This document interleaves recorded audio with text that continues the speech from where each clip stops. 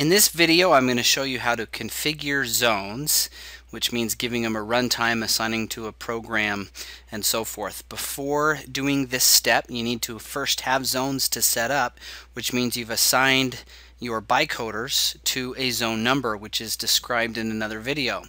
To do this step, you need to turn the dial to the zone's dial position.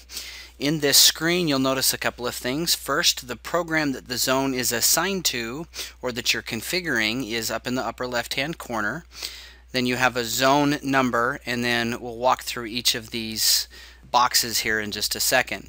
If you want to change the program that this zone is assigned to, press the previous key and then plus or minus to set the program.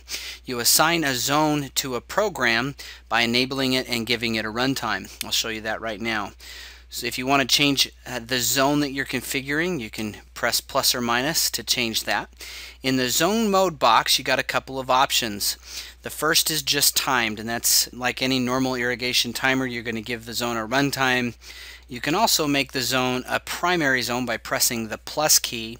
A primary zone allows you to assign moisture sensors to that zone as well as link other zones to it, which will reflect the watering behavior of the primary zone. Let's go ahead and make zone 1 a primary zone. See, it says press enter to make this change. I'm going to press enter, and you see I now have a primary zone. I can then press the next key to go down and change the runtime. In this case, let's just set it up for 10 minutes. I'm going to use my next key and then plus down to it. I also have the option of setting up cycle and soak times for the zone. Press my arrow key down. I'm going to, let's say I want my cycle time to be 5 minutes, which is half of my runtime, and then my soak time can be whatever I want. Let's make it 15 minutes just for this example. We can do it, you can really set the settings however you like. If I know the design flow and I'm not using a flow meter and want to manually enter a design flow, I can do that here. I also have the ability to disable the zone. Now, if I don't want to use the zone, but I don't want to lose any of my settings, maybe I've got a head broken, I can disable the zone without losing any of the settings or program assignments and so forth. And I can do that by simply using next down to that box and hitting plus or minus. Now, if I get into any trouble and I want to see on-screen help, I can use my next button, highlight help blue, and press enter and get on-screen instructions for that specific screen that I'm in.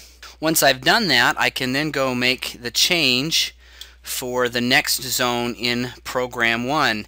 I'm going to change the zone by plus, come down to the zone mode box. My first option is timed, however I'm going to make this linked. Now you'll notice when I change this linked to zone 1, I then have automatically in here my zone water time of 10 minutes, the cycle and the soak times followed automatically into the zone settings, which is nice when you have a lot of zones that have similar watering features. That's how you set up a zone in the Base Station 3200. Thanks for watching.